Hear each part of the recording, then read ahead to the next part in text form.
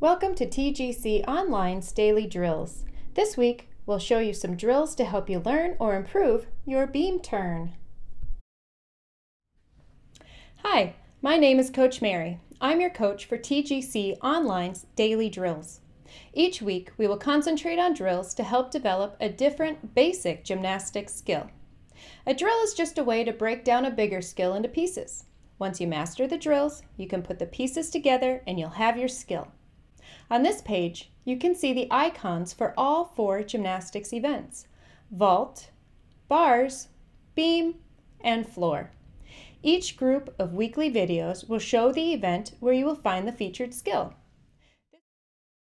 This week, we'll be concentrating on your turn on beam. Before we get started, be sure to have a wide open area so you don't run into anything. Also, be sure that your mom or dad is around to watch you. If you have a beam at home, use that. If not, you can always use a line on the floor or do what I did.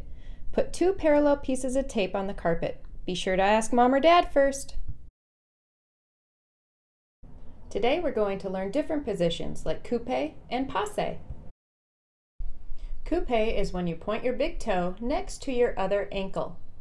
You point your foot at your ankle and your knee is down, almost even with your other knee. Once you understand how to balance in coupé, then you can practice going up to relevé. This will help you have strong ankles in your turn. This position is called passé. What you do is bring your big toe next to your knee. Notice how the gymnast's knee is about hip height and the top of her leg is parallel to the floor. Once you can balance on one leg like this on flat foot, then you can try to go to relevé. But watch out, it's hard. If you mess up, that's okay. Just try again and keep practicing. You'll develop the ankle strength to be able to do it soon. One tip that's important whether you're doing passé or coupé is to really push through your big toe when you're going up to relevé. This will give your ankle a nice and strong base. Because your big toe is bigger than your small toe, it can give you more strength when you lift up high. So practice that. Here are some things to look for in a good turn. We always start in beam feet. Move on to relevé and then do the pivot turn that you saw earlier. Then you can try things like turning in coupé and passé. You can continue to practice pivot turns, and when you do, really think about pushing through your big toes so your ankles can get really strong and high up in the air.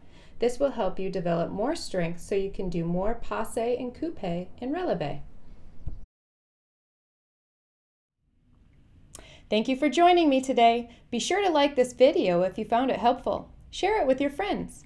Also, hit the subscribe button so you can get notifications when the new content comes out.